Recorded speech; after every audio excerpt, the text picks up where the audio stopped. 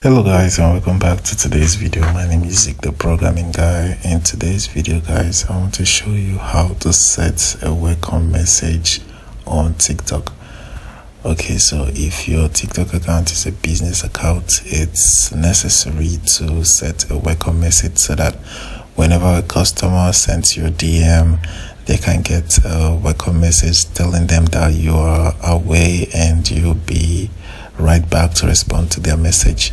Okay, so if you want to set a welcome message, very simple. First step to take is to open your TikTok application, and then you have to head to your profile.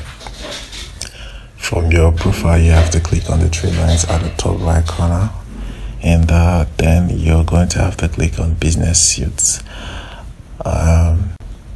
If you can't see the business suits, it simply means that you are not on a business account. All right, so you have to switch from a personal account to a business account before you can be able to see the business suits option.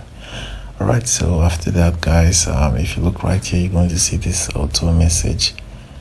Click on the auto message. All right, so at the top you see this welcome message option. Click on the toggle button right there to turn that on. Alright, so by default there is a message already prepared for you. It says, "Hi there, please leave us a message and we will respond to you shortly." So this is the default message and it's good for me, so I'm going to leave it that way.